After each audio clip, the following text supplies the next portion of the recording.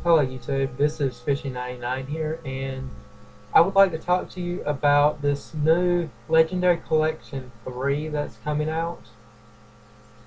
And it looks pretty good, thinking that it's been a very long time since the Orichalcos just came out.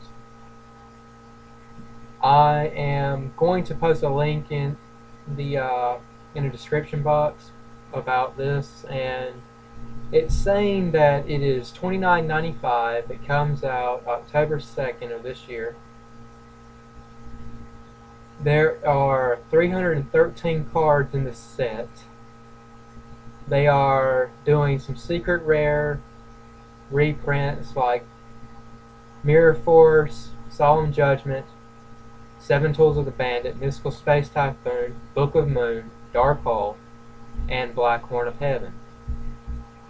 They are also doing some reprints of Shining Angel, Mother Grizzly, Flying Katakuri #1, and Pyramid Turtle in Secret Rare. They're also doing some full cards of Heavy Storm, Monster Reborn, Bottomless Trap Hole, Upstart Goblin, Chaos Sorcerer, Drag Down Into the Grave, Reckless Greed, and Raigeki Break. They are also going to be reprinting some very well-used cards in common, like Chain Disappearance, Gold Sarcophagus, Solemn Warning, and Soul Taker. Kind of ironic that they're reprinting Soul Taker with the Seal of Orichalcos. If you remember from the anime, the Seal of Orichalcos takes the soul of the loser of the duel. But each Legendary Collection 3 Yugi's World contains 52 cards. You get these following ultra rare cards. You get the Seal of Orichalcos, the Five-Headed Dragon, Dark Necrofear, Guardian Eoctos, and 3 ultra rare tokens. 2 with Karibo and 1 with the Emissary of Darkness, Gores. And you will also get 1 collapsible hardback double-sided game board.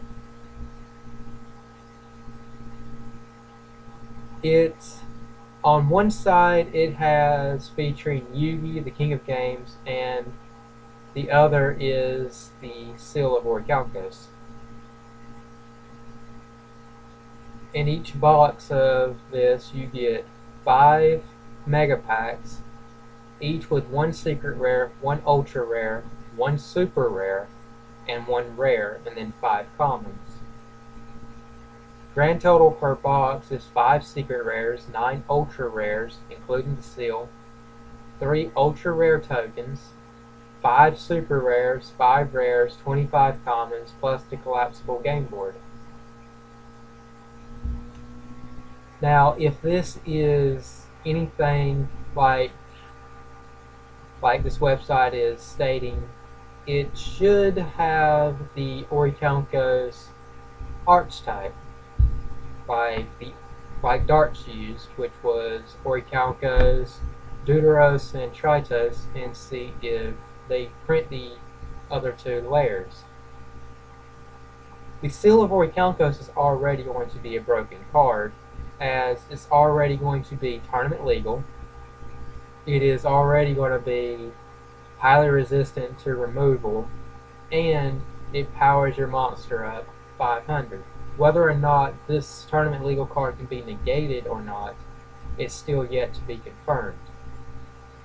However, if they do print this card in October, which they will, the Malefics will see a huge rise, as this card here will make them broken.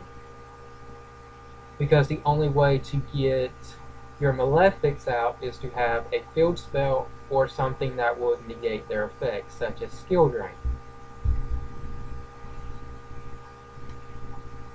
And another thing that I would like to touch on before I end this video is, if they do create the archetype of the Seal of Orichalcos, I wonder if they will create the Divine Serpent with a less broken effect, as mill the top 10 cards of your deck to the graveyard, pay all of your remaining life points, and you more or less defy every aspect of the game by not being able to lose.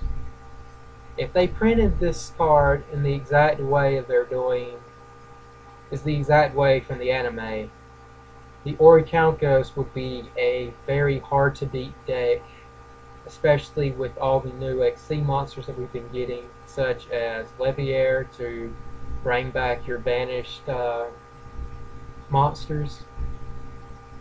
Then you've also got Dino Rabbit.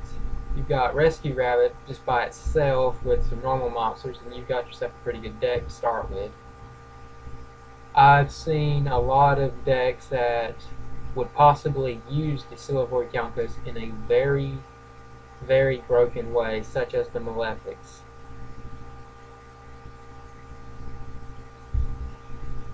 So if you have any questions, just leave a comment and subscribe, and I'll get back to you as soon as I can. Just like the video if you did, and I'll see you in the next video.